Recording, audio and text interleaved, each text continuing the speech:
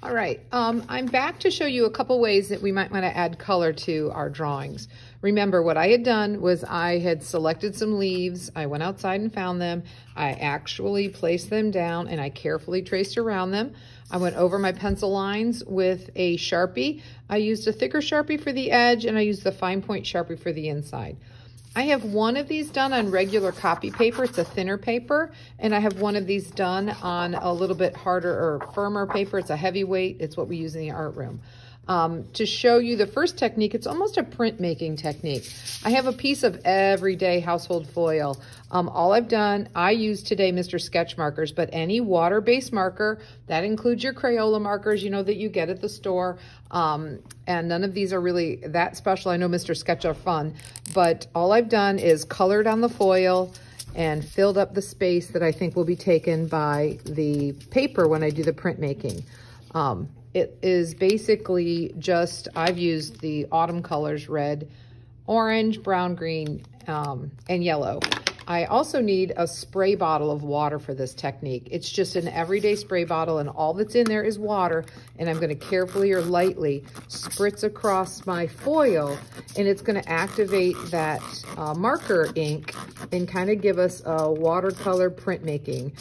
I've shown you this technique before. Maybe you've forgotten it. Maybe you weren't able to use it at that time.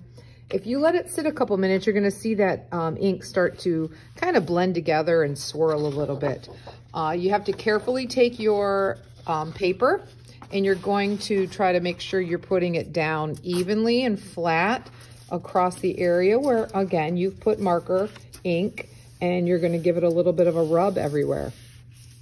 Try to do the best you can to make contact with it and not move it once you've put it down. Rub your paper all over from edge to edge, and you'll have transferred that ink to the paper using water to activate it. So now I peel it apart and I have kind of a cool watercolor effect on it. I notice I've missed some areas over here. I'm gonna go ahead and I still have some section of my foil that I haven't used.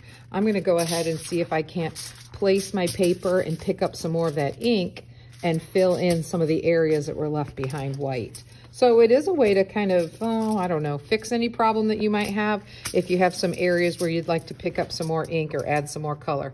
So I think that's one very fun way to do it. The other way I want to talk about is using your ink or your markers as a watercolor paint technique. This is just a baggie, everyday bag, sandwich bag, and I put a piece of paper in it just so you could see what I'm doing. But I'm going to color with marker on that plastic. That's the important part, is having something underneath there like the the plastic that won't absorb the ink. It's going to let the ink from the marker just sit on top of the paper. I'm coloring small little sections of each of the colors I intend to use.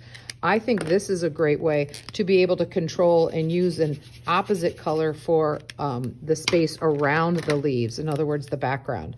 So I'm going to activate that and turn it almost into a paint. I'm using a regular paintbrush and I'm using just plain tap water, and you can go ahead and use this almost like a paint and fill in your leaves by painting it using this as almost a watercolor.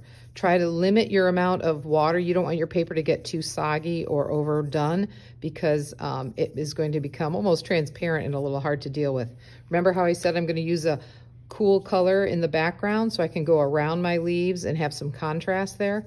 So this is another way to go ahead and add color. If either of these choices don't suit your or your supplies your family has, absolutely, you can go ahead and just use your Crayola crayons and color it in. I try to use a warm color for the leaves, cool color for the background. That will give you some contrast going on. You can always use paint if you have it. This is my favorite brand of paint. I think you can get it almost anywhere. It's what we use in the classroom most of the time. And it works really great. So I don't know what supplies you have, and I don't want you to think you can't be successful just using the supplies you have, but this is two techniques to kind of alter the way you normally use marker and expand some of the ideas that you have to use supplies at home. All right, I hope you enjoy it. I hope your project turns out cool. Of course, you can do this over and over again. and end up with some very different compositions. You can try them both if you have the time. So until we see you again, have a great week.